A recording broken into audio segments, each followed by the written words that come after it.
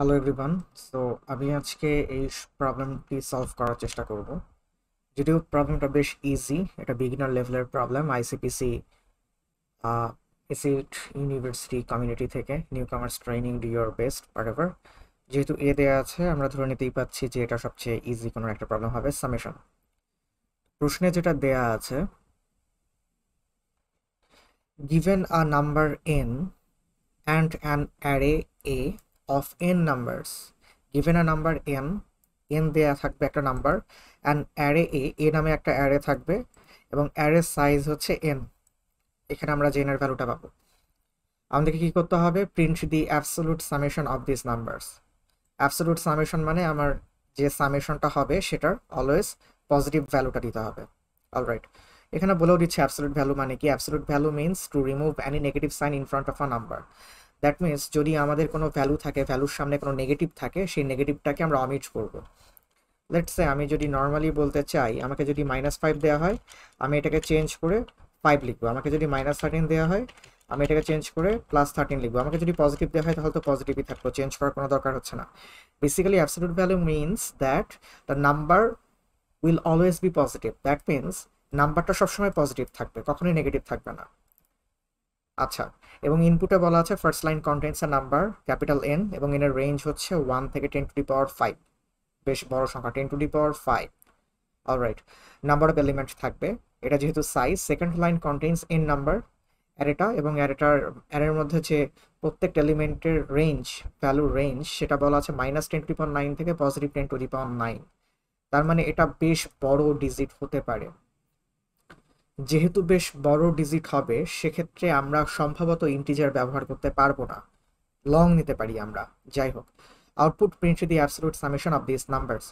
এটা হচ্ছে ইনপুট 4, তার মানে আমরা বুঝতে পারছি আমাদের একটা অ্যারে নিতে হবে। অ্যারে সাইজ হবে 4, অ্যারে সাইজ যেহেতু 4, তার মানে আমরা 4টি এলিমেন্ট নিতে পারবো সেই অ্যারেতে, 1 2 3 4 4টা সংখ্যা, ঠিক আছে। তারপরে এই 4টা যোগফল করে তারপর আমাকে কি দিতে হবে? আচ্ছা, শুধুমাত্র যোগফল দিতে হবে, যোগফলের অ্যাবসলিউট ভ্যালু। যেহেতু এখানে 4টি সংখ্যাই পজিটিভ, সো পজিটিভ সংখ্যা যোগফল তো পজিটিভই হবে। তো এখানে আমার কোনো কিছু চেঞ্জ করা লাগছে না। দ্বিতীয় স্যাম্পল টেস্ট কেসের ক্ষেত্রে আমার সাইজ হচ্ছে 3, তার মানে আমার 3 সাইজের একটা অ্যারে হবে। অ্যারের মধ্যে 3টি এলিমেন্ট থাকবে, 3টি এলিমেন্ট আছে -1 2 আর -3। এই 3টা যদি আমরা যোগ করি তাহলে আমরা -2 পাবো। বাট যেহেতু আমাদেরকে বলা আছে অ্যাবসলিউট সামেশন দিতে হবে, তার মানে -2টাকে চেঞ্জ করে +2 দিতে হবে। তো এই কাজটা কিভাবে করতে পারি? খুব ইজিলি করা যায়। আমি C++ প্রোগ্রামিং ল্যাঙ্গুয়েজ ব্যবহার করব, সেটাই সবচেয়ে বেশি পরিমাণে পপুলার। আর C++ প্রোগ্রামিং ল্যাঙ্গুয়েজ যেহেতু আমি ব্যবহার করব, এখান থেকে আমি বাই ডিফল্ট আমার একটা ফাংশন আছে অ্যাবসলিউট ফাংশন, সেটা ব্যবহার করলেই আমার এখানে যে অ্যাবসলিউট সামেশন বের করার যে কাজটি সেটি ইজিলি হয়ে যাবে। তো লেটস আমি যদি এখানে সিম্পলি কোড করতে চাই, সবার প্রথমে আমার হেডার ফাইলটা লাগবে। তো নর্মালি আমরা যে হেডার ফাইলটা ইউজ করি,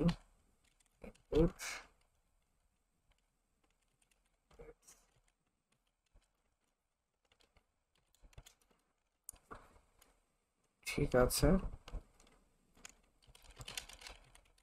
ইউজিং নেমস্পেস std। এরপর হচ্ছে আমার মেইন ফাংশন। তো সবার প্রথমে আমি কি করব? আমি যদি দেখাতে চাই, সবার প্রথমে আমাকে যে কাজটা করার কথা বলা ছিল, সবার প্রথমে আমাকে একটি ইন্টিজার সংখ্যা ইনপুট নিতে হবে, এবং এই ইন্টিজার সংখ্যাটার রেঞ্জ হচ্ছে 1 থেকে 10⁵। তার মানে এটাকে আমরা ইন্টিজার দিয়েই চালায় দিতে পারবো, আমাদের আশা করি কোনো সমস্যা হবে না। সো এটা যদি সলভ করতে চাই, সো আমি নিতে পারি সিম্পলি ইন্টিজার সাইজ নিতে পারি। ইন্টিজার সাইজ, এরপরে হচ্ছে ভ্যালুটা আমি দিব কনসোল থেকে বা ইউজারের কাছ থেকে, যেভাবে বলি না কেন। তো এরপর আমাকে অ্যারে নিতে হবে। সো অ্যারেটা কি হবে আমাকে দেখতে হবে। অ্যারের যে এলিমেন্টগুলো আছে, প্রত্যেকটা এলিমেন্টের রেঞ্জ হচ্ছে -10⁹ থেকে +10⁹। এটা বিশাল বড় ডিজিট হবে, সো এটা ইন্টিজারে ক্যারি করবে না। আমরা লং নিতে পারি, তাহলে সম্ভবত এই ঝামেলাটা মিটে যাবে।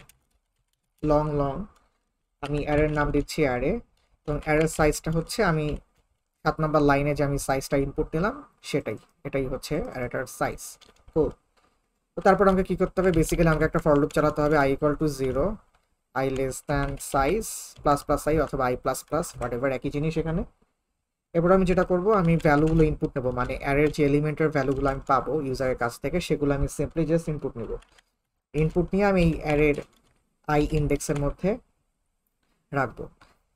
আমি চাইলে সাম বের করার কাজটি আরেকটা ফর লুপের মধ্যে করতে পারি, বাট আমি এখানে ঝামেলাটা মিটিয়ে ফেলতে পারি। যখন আমি ইউজারের কাছ থেকে ইনপুট নিচ্ছি, ভ্যালুটা নিয়েই আমি সঙ্গে সঙ্গে সামের মধ্যে নিয়ে সাম করা শুরু করে দিব, তাহলে আমার কাজটা কমে গেল, আলাদা ফর লুপ নিয়ে যাচ্ছে। তো সাম ডিক্লেয়ার করলাম এবং সামের ইনিশিয়াল ভ্যালু 0 করে দিলাম, কারণ ভ্যালুটা বারবার চেঞ্জ হবে। এরপর আমি যেটা করতে পারি, সামের মধ্যেই আমি এই অ্যারের এই ভ্যালুটা রাখবো। আপনারা এইভাবে না করে আপনারা চাইলে সাম ইকুয়াল টু সাম প্লাস এটাও দিতে পারেন, বাট আমি নর্মালি এটা প্রেফার করি, একই জিনিস। তো এরপর আমাকে কি করতে হবে, সামটা দিতে হবে, প্রিন্ট করে দিতে হবে আর কি সাম, তারপর হচ্ছে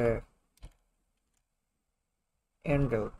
এখন দেখি টেস্ট কেস যদি আমি রান করি, আমি এখানে এখনো অ্যাবসলিউট ভ্যালু দেইনি, আমি দেখাবো অ্যাবসলিউট ভ্যালু ছাড়া কিভাবে হয়। যেমন এটা যদি হয় তাহলে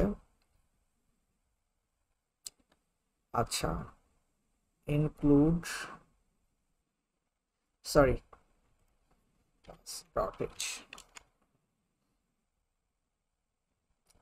আচ্ছা এখানে আমার ঠিক আছে, এখানে আমি কোনো চেঞ্জ দেখতে পারবো না, কারণ আমি যেমনটা বলছিলাম এখানে 4টা সংখ্যাই তো পজিটিভ ছিল, তো পজিটিভ সংখ্যার যোগফল তো অলওয়েজ পজিটিভ হয়। সো এখানে অ্যাবসলিউট ভ্যালুটা পাচ্ছি কিনা আমি এভাবে আইডেন্টিফাই করতে পারবো না, বাট আমি এই কাজটাই করতে পারবো যদি আমি এই সেকেন্ড টেস্ট কেসটা ব্যবহার করি, কারণ এখানে যেহেতু নেগেটিভ আছে -3 -1 -4, -4 +2 মানে কি -2। সো আমার আউটপুটটা -2 হলো, আমার আউটপুটটা +2 পেতে হবে যেহেতু আমি পজিটিভ ভ্যালু চাচ্ছি, কিন্তু সেটা এখানে হবে না কারণ আমি ডিরেক্টলি সাম প্রিন্ট করে দিচ্ছি, তো সেই যে নেগেটিভ ভ্যালুটাই রাখবে।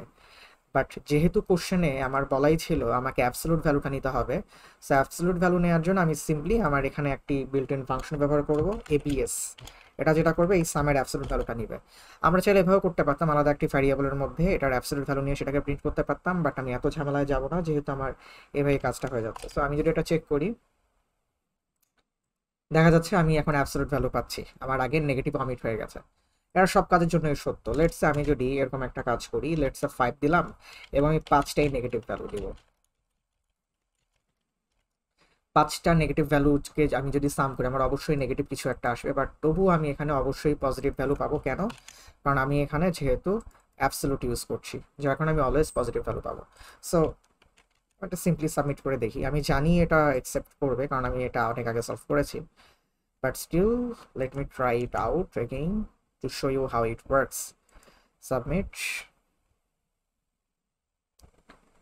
আচ্ছা এখানে তবুও কিছু একটা সমস্যা হচ্ছে। আচ্ছা আমি একটু চেক করি সমস্যাটা কোথায় হচ্ছে,